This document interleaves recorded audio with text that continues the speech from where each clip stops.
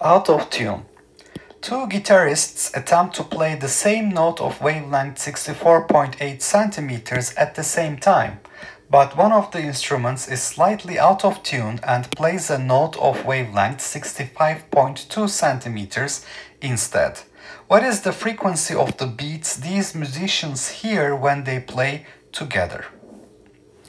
The propagation speed of sound V is equal to lambda 1 times f1.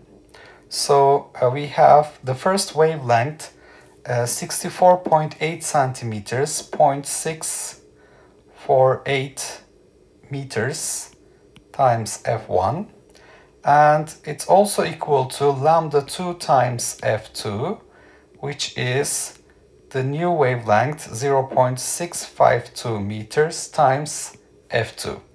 The propagation speed of sound is 343 meters per second in air at 20 degrees Celsius.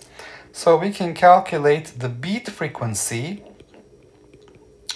as delta F, which is the absolute value of difference between F1 and F2. So that would be equal to V divided by lambda 1 minus V divided by lambda 2. So this is delta F, that is V times lambda 2 minus lambda 1 divided by lambda 1, lambda 2. And if we substitute the numbers here, the beat frequency can be calculated. It's going to be 343 times 0.652 minus 0.648 divided by 0.652 times 0.648, and the answer would be 3.25 Hertz, or we can say it's 3.25 beats per second.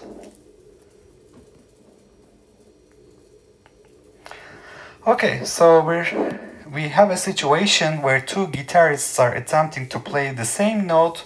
One plays a note with wavelength 64.8 centimeters, the other one 65.2 centimeters, and since they're out of tune, there will be beating. So these two musicians will hear a beat frequency, and that will be given by the difference between the frequency of the first note minus the frequency of the second note. Since the propagation speed of sound is lambda times frequency, the different wavelengths will cause different frequencies. So the difference in the frequencies, since f is equal to v over lambda, is absolute value of f1 minus f2, which is v times 1 over lambda 1 minus 1 over lambda 2, lambda 2 minus lambda 1 divided by lambda 1, lambda 2 times v is the beat frequency.